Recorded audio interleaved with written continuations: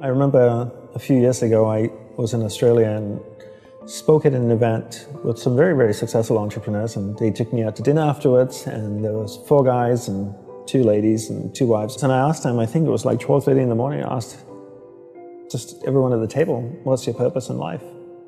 Nobody could answer. 2 people said, I don't know. 2 guys rambled on for 5 minutes, which meant they had no idea.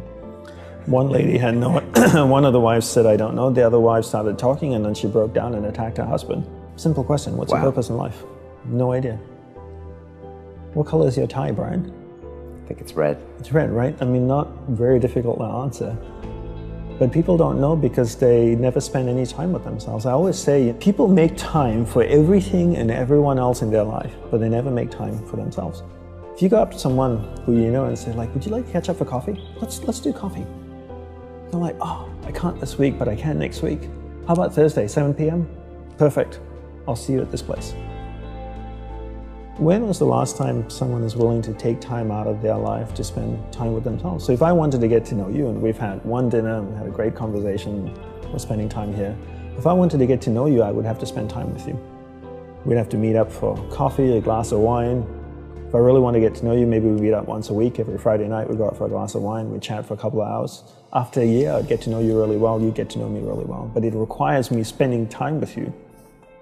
So if you want to get to know yourself, you need to spend time with yourself. But in a way that you can inquire, right? So people say to me things like, oh, I walk my dog in the park, that's my time with myself. And you're like, no, it's not. That's you walking the dog. People go like, oh, I go for a jog, that's my alone time. No, that's you jogging, avoiding traffic, watching where you're stepping so you don't trip and fall over.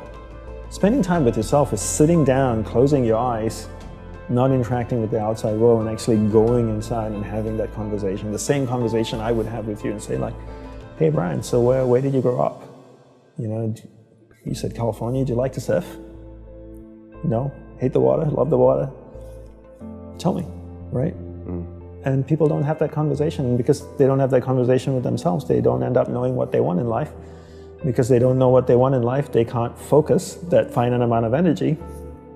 And then they don't live a lifestyle that brings them happiness. And most people end up being unhappy as a byproduct. So what is the tool that you suggest people use to start? Is it that focused meditation? Is it just being with themselves alone, asking questions? Yeah, I would say just, take 5 minutes out of the day every morning, and maybe even just do it Monday to Friday and take the weekends off. Wake up in the morning, shower, go to a quiet place in your home or apartment, sit down for 5 minutes, close your eyes. You could do a couple of breathing exercises and maybe just take a few deep breaths to relax yourself, and then start having that conversation with yourself.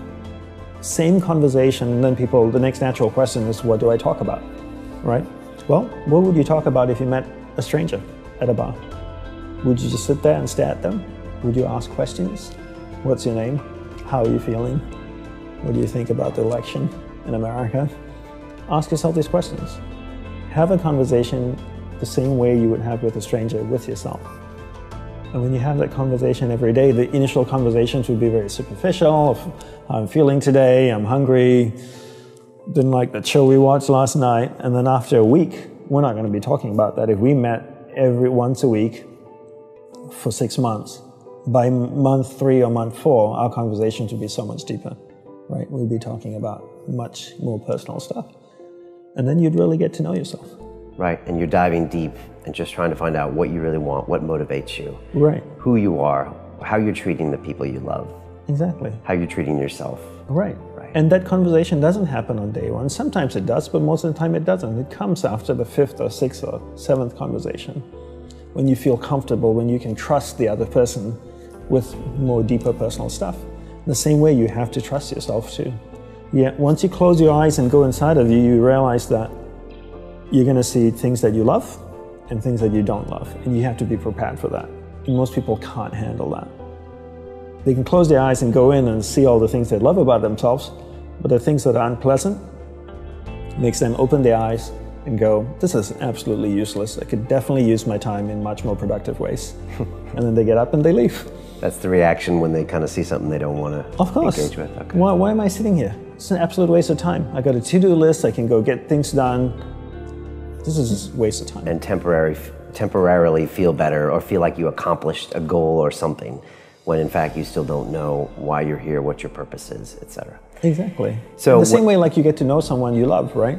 You see all the good things about them and all the not so good things. This is part of the package, right? But you love and accept them because you love that person. In the same way, you need to take that approach with yourself. But you can't know what you want until you spend time with yourself.